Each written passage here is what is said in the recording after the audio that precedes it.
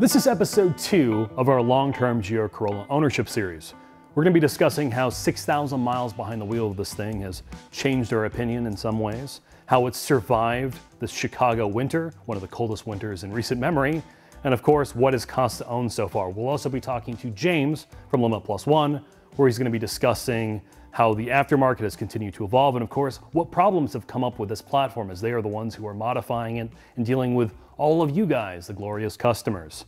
Now, first off, what about the car and sort of a general overview? This is a 2023 Circuit Edition. It is mechanically identical to a fully loaded traditional GR Corolla. Means it has the diffs, the technology package, the cold weather package as standard. The only real differences are largely cosmetic. It's got a carbon fiber roof, which is again, more a cosmetic piece than anything else. Some specific circuit seats, which are leather covered, and some unique paint options. Now, from a modification perspective, we haven't done a whole lot yet. All of that is saved for our next video, where we're gonna be throwing bigger brakes, dampers, tuning it, walking through how this car in the various stages can be better or worse, lap times, the whole 9 yards. But we have CP pads, which are from Counter Space Garage. They're hybrid street track pad. It's got some camber bolts. Had its Apex wheels wrapped in Potenza race tires, which we took off for the winter. It's now on WS90 Blizzaks. Snow tires, highly suggest you do snows on this thing. It does transform the winter driving experience for obvious reasons. And we have some mega chip mud flaps, and they are actually tremendous despite their relatively small size, and they look nowhere as questionable as the Rally Armor flaps, at least in my eyes. It also has an armrest and was wrapped by Chicago Auto Pros in this British racing green. Again, I wasn't super happy with the color options available, at least in 2023. This was originally a gray silver car. It's got a 22.9 miles per gallon, and honestly, other than a replacement bumper, and here's some footage of me rally crossing it in the snow up at Road America to show why, it's been a pretty solid car from a reliability perspective. A couple rattles, couple squeaks, nothing terrible as of yet.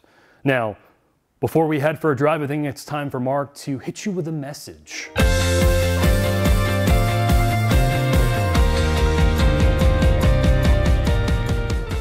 Thanks, Jack. And before he goes off on a 20-minute tangent, how he's going to modify his GR Corolla with $20,000 worth of capital to maybe be faster than me in my Civic Type R, I'm going to tell you a quick story. Jack is the type of guy that will stomp around in steel-toe boots and tell you, oh, nothing else fits. You know, so he's that type of guy. So I'm used to having him destroy my floor mats and carpets in cars. But in all seriousness, you look at a vehicle like the GR Corolla, which we've been told is one of the most modified cars given the amount of volume that they've sold. So people are really eager to have fun in cars like this. Vehicles like the Civic Type R or the SS1LE Camaro and GT350s of the world, these cars that are going out of production in favor of hybridized sports cars or EVs now. I think people are buying these and they plan on keeping them. And it's one of those reasons why my personal cars, my old fleet, I've held on to. I'm taking more care of them, and I never thought about this when I was younger. Like, oh, if I ruin the carpet or if I ruined a door panel, I'm like, oh, I can get parts for that. And you start to realize that as these cars get older, you can't get parts as easily or you pay a premium for it. In the case of the floor mat situation, you know, clearly not everybody's driving a nice car around. Like, you know, a family vehicle, you're going to get used to getting it dirty and you can live with it. A car like this, you know, you want to keep nice, or you're even crawling on the floor to do work on the inside or going to hit the OBD2 port to reflash it all the time. So, you know, Tux Mats, one of the reasons why we partnered with them is this stuff wasn't available when I was younger on cars that I really cared about. And because you have full coverage even over some of the plastics, you don't have to be so dainty getting in and out. And if I brush my shoe against the side panel, or, you know, you look at the carpets on these cars, they're trash. The undercarpet, I mean, it's so thin. So just if you're putting a lot of miles on it and your foot's rubbing up against it, you could put a hole in it. I've had that happen to me on older Hondas. So, you know, brand like Tux Mat really does offer this full coverage mat, and their concept was to really protect the interior part of the car. You know, and I've said this before, I really like nice carpet, but at the same time, I don't want to destroy my carpet. And if you drive a car like a GR, for real, like a car that you can drive all year round, you know, at least on the driver's side, you have that peace of mind. Or if you have kids that are, you know, spilling stuff, or you have somebody that's just doesn't care about the interior of the car, it's small price to pay compared to most of the other modifications. Like an exhaust going to cost you $1,500, you know, tuning is going to cost you, you know, at least $1,000, and all the other things that people do to cars. it's one of those small pieces of insurance, even for resale value. If the interior looks nice, people are going to be like, okay, they took care of it. So check out Tux Mat sites. They do not have mats for every single car at this point, but they're building a bigger library, and they're a big supporter of us. And, you know, that's why we're involved in doing this. So thanks for watching this segment. We're going to get into Jack. He's going to tell you about some of the modification game and some of the things that have evolved with the GR platform and what he's going to do to his car soon.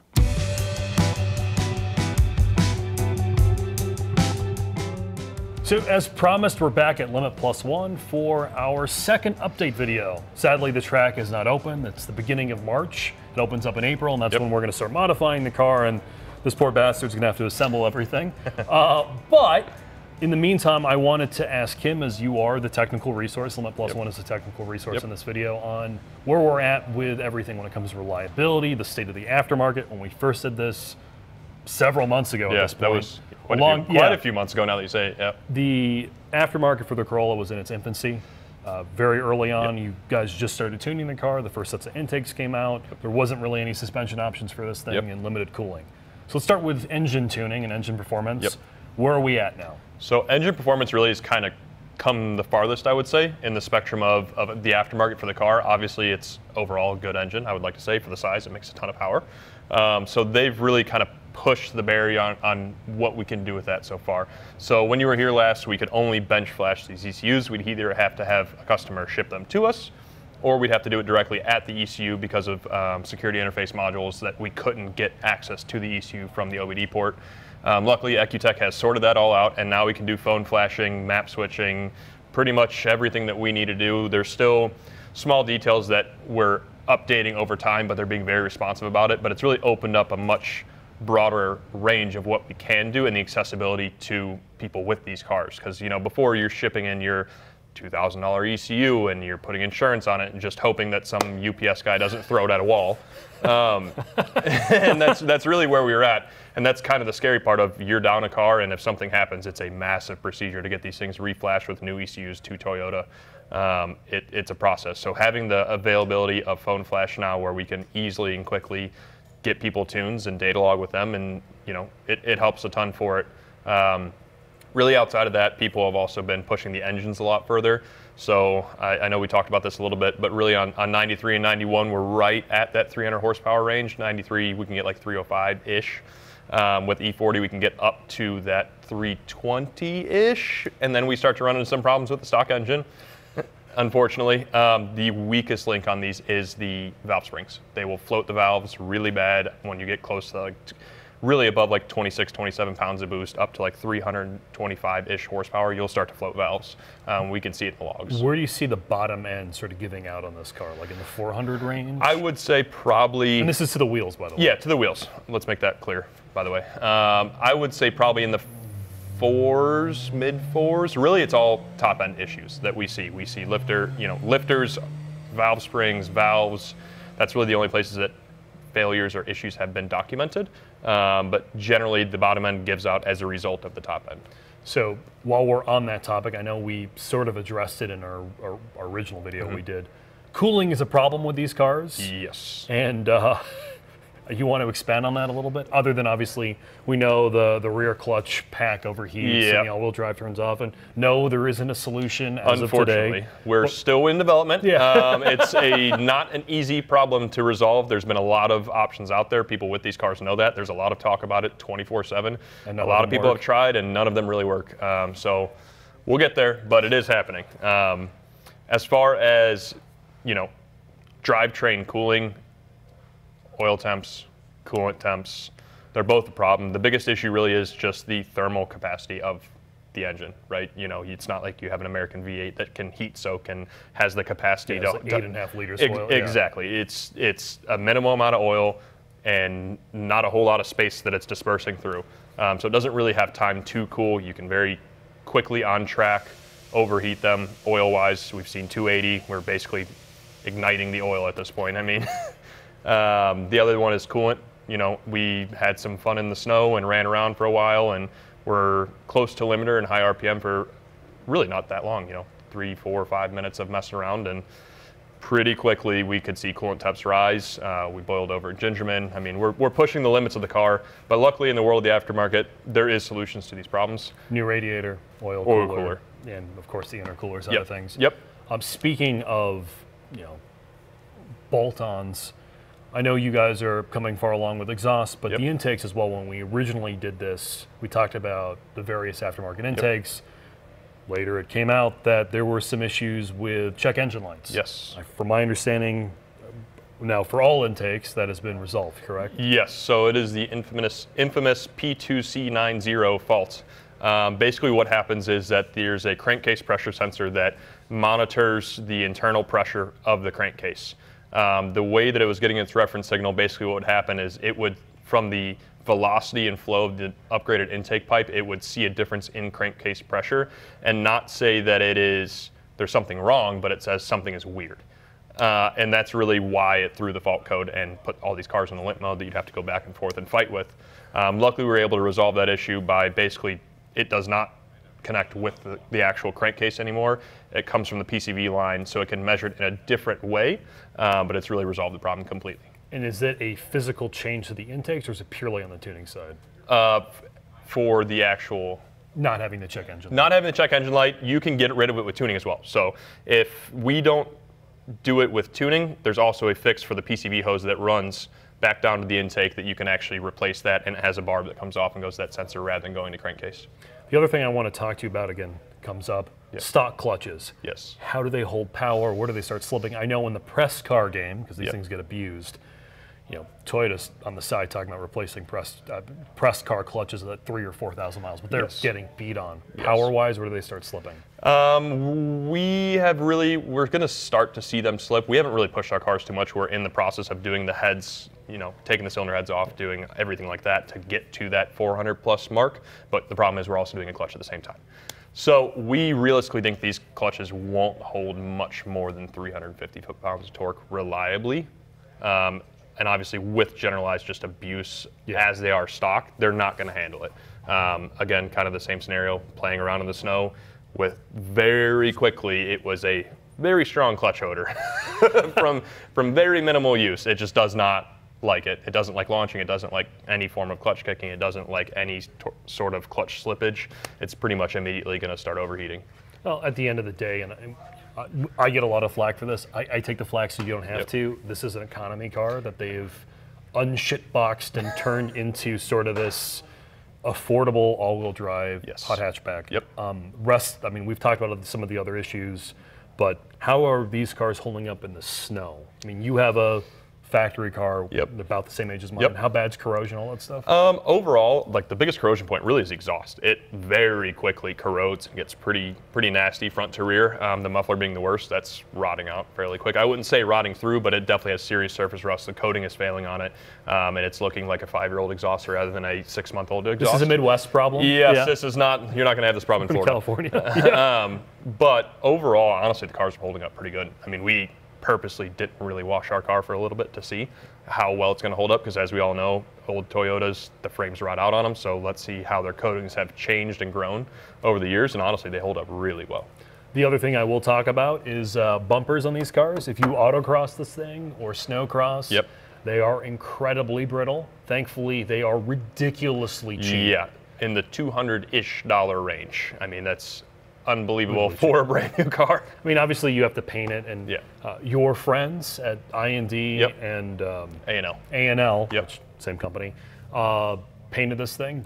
So basically, paint jobs, however much it's going to cost at your local dealer if you're out here in the Midwest. They were amazing to work with. I mean, you're under $1,000 for a replacement bumper, which if you're coming from like a Mustang or like a BMW, it is free. Yes, more or less, I mean, the physical cost of the bumper is minimal compared to the paint and you're prep going to be cost. paying more for paint. 100%. But with that, I will be seeing you in a month or so to do the rest of this. And from there, we're going to work on walking this car through a series of modifications like we did for the GR86. We're also potentially humoring the idea of doing a high versus low build, showing what you can do if you are willing to buy MCS dampers, go with the SX brakes, expensive wheels, then also compare it to a more affordable, potentially more realistic modification game.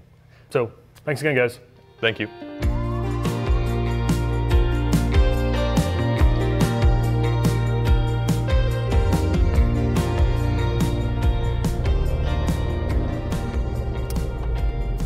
that time, Mark. Update video for GR Corolla. Let's start this off with a launch. Your favorite car? If you ask the forums. Guess I missed a shift.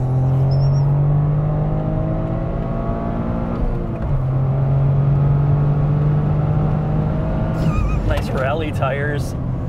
So I wanted to do this drive in the snow, and sadly, every single time it snowed, I didn't have my cameras ready. We were busy, but I did get to winter rally across this thing up at Road America, and you got to drive this in a couple of rainy, really cold winter days. Yeah. I think this experience for the car has changed a lot of my opinions on its dynamics, and I said this in our last video. I said this after talking to some of the other journalists who spent a lot of time in this car. When Toyota launched this vehicle, they should not have done it at a 100-degree track in Utah. It should have been in the middle of winter on a frozen lake, because that's where this car is best.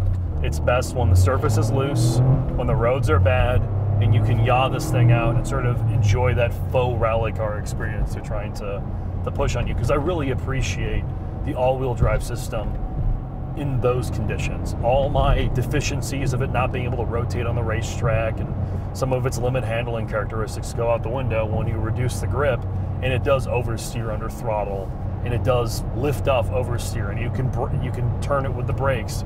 That element of the car and having an e-brake and being able to rip it and get it to rotate around on a snow course is incredibly enjoyable. And I told you that I had a ton of fun driving this thing. Yeah, I think it was the most fun you ever had at this car. And yeah, and any GR Corolla for that matter, better than any track day experience. And I think that's the way I appreciate this car. I think in some ways, on snow tires, even in this dry weather, it's more fun because the grip levels are low and you don't really care that some of its dynamics are compromised. It's just an enjoyable car. I mean, how do you feel about this thing now? Well, I mean, I don't drive this car, so I don't really have, I know what it's like, I've driven it enough, but what do you really think about, because the people that are buying this car, this has been the argument about Toyota as a brand, they've kind of just not had any cars that are Toyota built, manufactured, engineered, fun cars to drive, and now GR is here. Like, GR is, do you think this is a good entry point for the GR brand, a real Toyota product, or do you think that what should they do with this? What do you think GR means? And I think that becomes my debate, right? Type R for Honda means I can take it to the racetrack and beat the shit out of it. I don't need to do anything other than maybe brake pads and brake fluid. N for Elantra means that as well. Yeah. I can go to the track. Clearly, we've demonstrated that this car out of the box, despite all of the marketing and the fact that they give you a NASA day and all that shit, is not that car. What it really is this. To me, GR doesn't have a strong identity in that, is it M like a track car? Is it, is it COS? It's not that.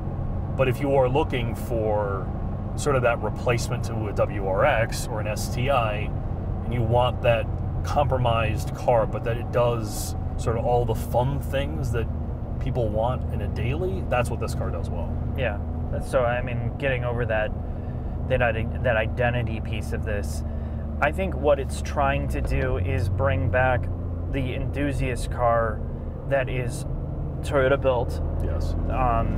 Which they desperately need. They have all this talent. Because the Supra is not a Toyota. Yeah, and the 86 is a Subaru. Right. So this to me this is why I like this. Is because this is their first real attempt at trying to bring this back. I don't think it's completely sorted out, but we're desperate in the car culture to have a car like this for that person that does not have $80,000 for a fun car, right? Like, you're trying to get people back into a manual experience, manual parking brake. Yes, is it too safe? Yes, it's too safe for what it is, but that's because we have a lot of more driving experience. We've been through more cars now. But if I was going to turn back the clock as a first-time driver getting into something fun that I could afford this, it delivers on every single level of a fun car to drive that I'm not going to kill myself in. You can drive in the winter and the rain and have a lot of fun. You have the stability. You can still modify it. There's going to be an aftermarket support that is unbelievably good for it. So it really does check those boxes as that enthusiast car. despite it not being perfectly perfected out of the box from Toyota. I think one of the things that's helped my time in this car is actually doing our job in the wintertime, where all it is a bunch of fucking CUVs and EVs that are all the same. Right. You drive those cars that are largely soulless, disposable products, and I respect that those are also the cars that real people buy. You come from one of those and you get into this, you're like, oh man, this has got character. Yeah. It's got some level of personality. And you take it out of the weird vacuum of our job where we get to compare it against all of its nearest and dearest rivals. If you just compare it to like a RAV4 or like a Ford Escape or something that probably the owners of this car are coming from and into this. Yeah. Like the YouTube videos you showed me, people were like, oh man. Right, no. I fully agree. If that's your perspective, this thing's amazing. Yeah, and I think, it's hard because... And I don't mean that in a condescending way. I'm just being honest. I mean, if you're somebody that's in the audience that's on the younger side, that this is your first fun car and you have maxed out every financial ability to buy something like this, it's about trying to reconnect with the fact that not everybody's driven all the cars that we have. We've become spoiled with this. So, I joke around about this a lot, dude. Imagine if this came out in like the like 2005. We'd be like, oh my God, this is the best car we've ever driven, because it is that incredible for what it is accomplishing. We're just so spoiled now that cars have gotten so much more capable that you look at this and you're like, but it is still really good at what it offers to do. Yeah. Now that Subaru's kind of nerfed itself down and got rid of the hardcore stuff, Type R is just, a one-off. Unattainable. No, it's a one-off car, right? Yeah. Like they make it when they want to make it. They throw it on one model, and then people, to be fair to us, we also have said that it's so good that now people are like paying too much more money for it. This is attempting to fix that. I don't know. I really, it's grown on me. I would never own a car like this. Personally, I've outgrown it, but that doesn't mean that it's not good. Yeah, the thing I'm most looking forward to, and this will be our next video, and we're going to talk to James from Limit Plus One, not the Front House guys, about is, I feel like, and the owners are the same way. I mean, a statistic I didn't talk about with James is, if you look at their sales numbers, because they're the biggest parts seller for this car, the number of individual customers they have, about half of the owners of GR Corollas, about 5,000 of these cars or something, have modified these things.